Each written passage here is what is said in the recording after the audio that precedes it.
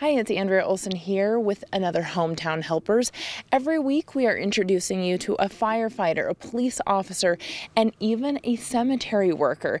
We wanted to give you a taste of some of the work that they do and how they keep our cities and counties running. I never in my wildest dreams thought I'd be working in a cemetery. This is Scott Davis. He's a sexton, which means he's a cemetery caretaker. It's a lot different, but I love my job, absolutely. He's been working for the city of Idaho Falls for 28 years and has been a sexton for 6. Scott maintains the grounds at Rose Hill Cemetery. It's about 67 acres. And Fielding Cemetery. He loves the crew he works with to keep everything running. We do burials and we do cremations. We interact with people all the time, people that are in emotional distress, and it's almost it's personally gratification just to help somebody in emotional need when death is obviously tough for anybody to handle. It's a job that he has adjusted to over time.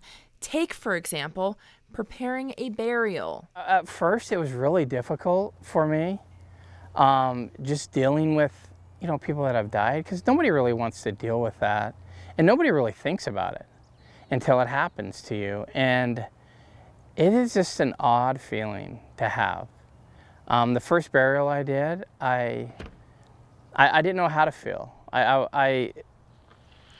It was just something different, something of emotion I never really experienced.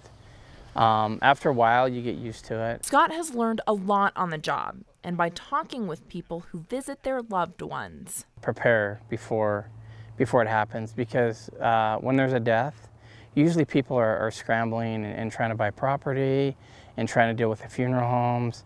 It's best if you already have a place. The cemetery can be a peaceful place to go to. On beautiful days like this one, Scott says people will often take walks on the grounds. Both cemeteries he works in is rich with history. As you work here, you get to see the headstones. There's some different names in here that you come across just from working here. Like we have a Harry Potter, a Clark Kent. We have Curly right there. As a matter of fact, that's Kate Curley on 10th Street, right there. They're named after, that park's named after them. Scott shows every day that he's a hometown helper by taking care of those who have passed and helping those that visit. If you know of a hometown helper that you would like us to feature, please email me at andrea.olson@eastidahonews.com.